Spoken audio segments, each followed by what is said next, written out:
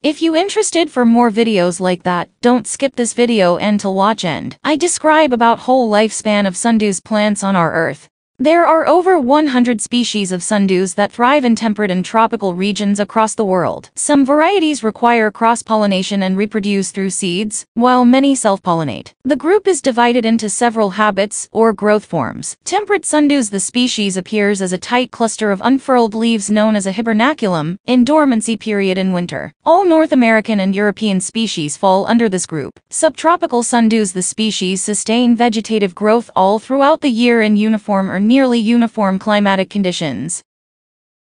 Pygmy sundews. A group of around 40 Australian species, pygmy sundews, are distinguished by miniature growth, the formation of gemmy for asexual reproduction, and dense formation of hairs in the crown center. The hairs protect the plants from intense summer sun. The species form the subgenus Bryostrum. Tuberous sundews. There are around 50 Australian species, forming an underground tuber to survive the extremely dry summers of their habitat, re-emerging in the autumn. Tuberous sundews are classified into two groups, which form rosettes and the ones that form climbing or scrambling stems. The species comprise the subgenus Ergalium. Sunlight. The plant needs partial to full sunlight. Temperature. The ideal temperature requirement for the plant is 16 to 24 degrees Celsius. Watering. Sundews require frequent watering. Soil. Soil must have acidic pH. Use a 1:1 mix of peat moss and sand perlite for the plant. Fertilizer. The plant feeds on insects and does not require fertilizer. As the name suggests, these sundews are found in temperate climates primarily across North America and Europe.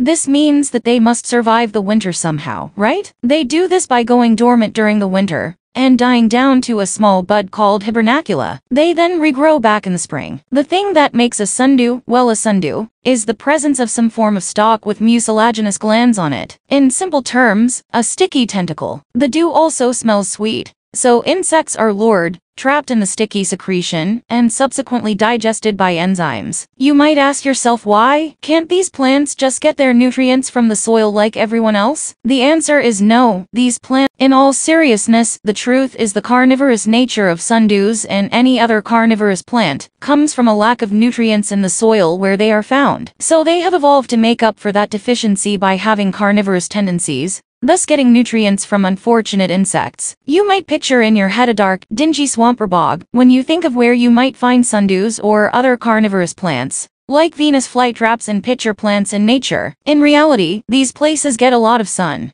You'll want to do some research on your specific species of sundew, as well as the climate in your area, but a minimum of 4 to 6 hours is required for your plant to be happy. So, a very sunny windowsill will work if you don't want to keep them outside. If you do have a nice place to keep them outside, you'll want to consider how cold it gets in your area. Many common subtropical sundews like Drosera capensis can handle light frosts, but generally prefer it to stay above freezing during the winter.